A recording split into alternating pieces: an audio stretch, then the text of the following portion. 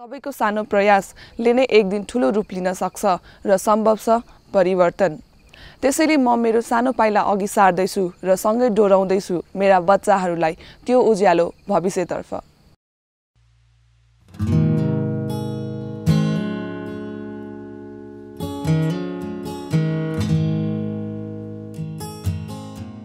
सानैदेखि मलाई टिचर बन्ने एकदम ठुलो इच्छा थियो। जहिले खेल्दा पनि रातो मसी अनि त्यसपछि अरूलाई आफूले जानेका कुराहरू सिकाउने इच्छा।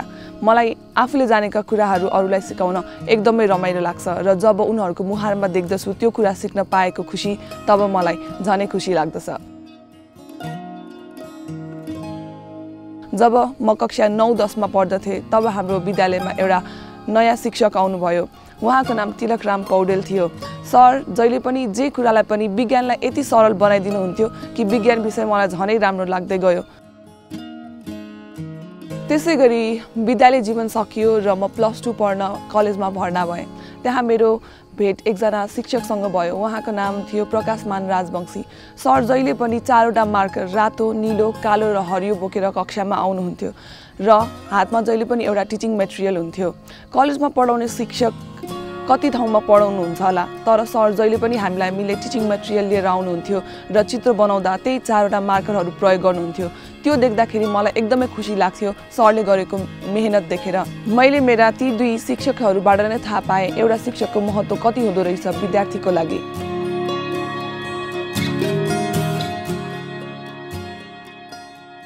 One, 2, 3, go. During the first tense elements of the periodic table, there's hydrogen, helium, lithium, beryllium, boron, carbon, nitrogen, oxygen, fluorine, and neon. ल ठीक छ।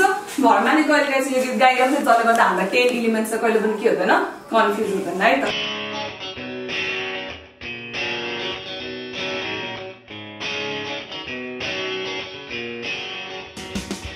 एक दिन फेसबुकमा मैले टिच फर नेपालको बारेमा एड देखेँ र मैले वेबसाइट चेक गरेँ। त्यो वेबसाइटमा लेखिएको थियो what if your first job was changing the nation. त्यो चेन्ज भन्ने शब्दले मलाई एकदमै असर पार्यो र I just wanted to be a change maker. त्यसपछि मलाई यही संसारभित्र नै रमाउने इच्छा भयो र बिस्तारै म सेलेक्ट पनि भएँ र म सिन्धुपाल्चोकमा आइपुगेँ। सिन्धुपाल्चोक आउनु त्यति सजिलो थिएन। एक त उपत्यकाबाट कहिले पनि बाहिर नबसेको म, धेरै ट्राभल पनि गर्दिनँ, अनि त्यसमाथि भूकम्पहरूले सबैभन्दा क्षति पुर्याएको जिल्ला पनि यही। घरबाट धेरै डराउनु भएको थियो, तर पनि म हिम्मत गरेर आएँ र 2 वर्ष यहाँ काम गर्छु भन्ने अठोट गर्दैछु।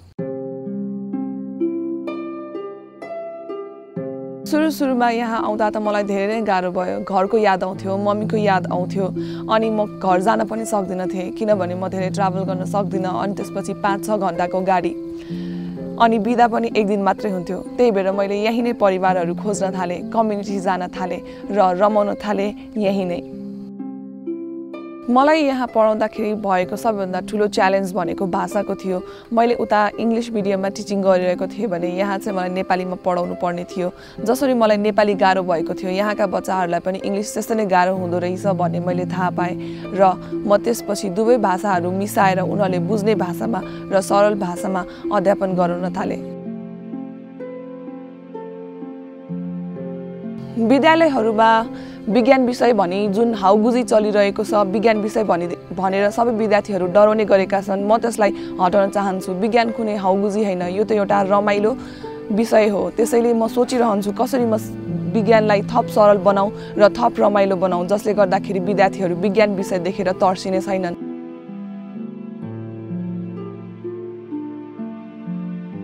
बच्चा बेलामा जुन कुराहरू मैले देख्न पाइनँ, थाहा पाइनँ, म चाहन्न मेरा विद्यार्थीहरूले विद्यार्थी जीवनमा विज्ञान पढ्दाखेरि एउटा माइक्रोस्कोप पनि नदेखेका हुन्।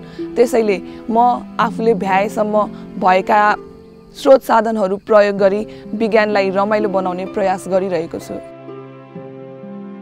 सानैदेखि म पढाइमा राम्रो भएको हुनाले मेरा विद्यालयका सबै शिक्षकहरूले मलाई एकदमै माया गर्नुहुन्थ्यो र घरमा पनि एकदमै मायाले नै हुर्काउनु भयो। त्यसैले मलाई माया सबैभन्दा ठुलो कुरा हो जस्तो लाग्छ। यहाँ आधी घण्टा हिँडेर भारी बोकेर आउने विद्यार्थीहरूलाई हामीले थोरै माया दिएर पढाउन सक्यौँ भने उनीहरूले पक्कै पनि राम्रो गर्छन्। किनभने त्यति हिँडेर आउने, त्यति घरमा मेहनत गर्ने विद्यार्थीहरूलाई हामीहरूको 100% केयर र थोरै माया नै चाहिने हो। जब हामी केही कुरा मायाले भन्छौँ तब उनीहरू त्यो कुरा सबै गरिदिन्छन्।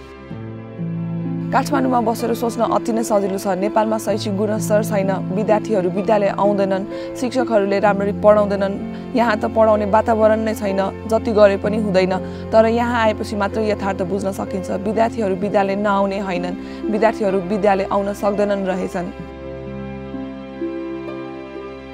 त्यसैले टिच फर नेपालले मलाई आफ्नो गाउँठाउँमा बसी यहाँको परिवेशमा रुजेर विद्यार्थीहरूको जीवन बुझी र विद्यार्थीहरूलाई नै बुझी आफूले देखेका शैक्षिक अन्यायहरू हटाउने मौका दिएको छ र हिम्मत पनि। यहाँ म हुन सक्छु र आफ्नो 2 वर्षमा आफूले जे जति गर्न सक्छु त्यो सबै गर्नेछु। 1 2 3 go.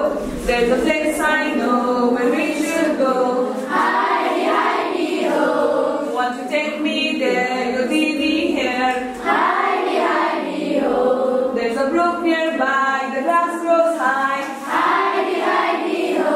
Where we all can hide side by side. Heidi, Heidi, ho. Hooray, hooray, it's a holly, holly day. What a world of fun for everyone. Holly, holly day. Hooray! Hooray, it's a holly, holly day. Sing the summer song, keep along. Holly, holly day. It's a holly, holly day. It's a holly, holly day. I am Sadhna Shrestha, Teach for Nepal Fellow 2017, 5th cohort, and this is my diary.